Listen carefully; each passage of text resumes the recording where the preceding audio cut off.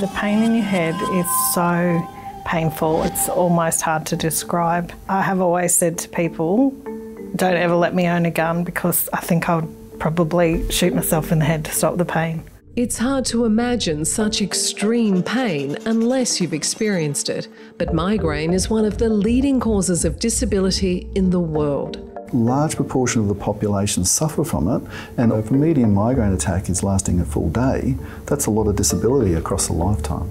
Around 1 in 5 Australians suffer from migraine, which can cause excruciating head pain, nausea, sensitivity to light and sound, blurred vision and auras. Attacks can last for several hours or days, which not only causes chronic health and lifestyle problems, but also has a huge cost to society. The economic cost in Australia is enormous. It's estimated to be a little over $35 billion. That includes $14.3 billion in health costs, $16.3 billion in lost productivity, and just over $5 billion in other costs. 49-year-old Beth Murphy has been a migraine sufferer for more than 30 years. She's experienced migraine attacks once or twice a week since she was 16. The head in a vice, that sort of crushing feeling in your skull, that's probably the worst part.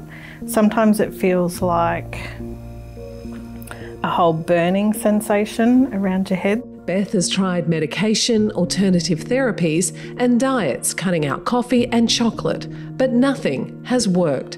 Desperate for help, she joined Professor Lynn Griffith's migraine trial at Queensland University of Technology. When I was doing the study, I definitely felt better. I did get less migraines during that period. The trial is ongoing, so at this point, Beth doesn't know what medication she was given, but some patients receive medication to lower blood pressure and cholesterol, and others receive placebos. If you know what genes play a role in a particular disorder, then you can start to get clues about the sorts of treatments that you can develop for those people.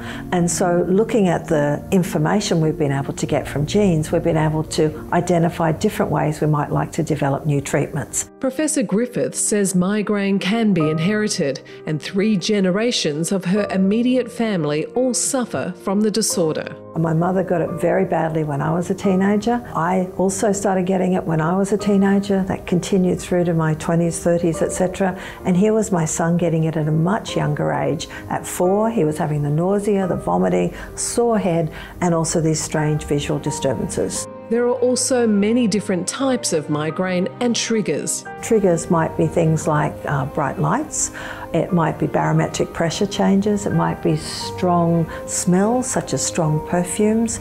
It can even be certain types of food like caffeine or chocolate or red wine. Professor Dal Nyholt is a genetics expert, and he's analysing the data from Professor Griffith's migraine genetic studies. He's also working on the world's largest migraine study involving more than 100,000 patients across 12 research centres. We're just finalising results, and now we're finding almost 100 genetic risk factors for migraine. A severe neurological condition, migraine is difficult for scientists to monitor because attacks happen in episodes. There's also no cure and treatment options are limited, so international scientific collaboration is crucial to learning more about this debilitating illness. We need clinicians, we need geneticists, we need people in the wet lab, we need statistical analysis. We also need to look at other things such as biological pathways, so it requires a huge amount of collaboration across different areas of science. And with almost 1 billion people around the world like Beth, desperate for pain relief, scientists are doing everything they can to find solutions. I would definitely hope for a cure for migraines so that people don't have to live like this, and so I myself don't have to. I've spent over 20 years studying migraine headaches, and I hope to be studying it for the rest of my life because there's just many more things for us to learn about it. And if I can help those sufferers to live a life without migraine headaches, then I think that would be a life well worth lived.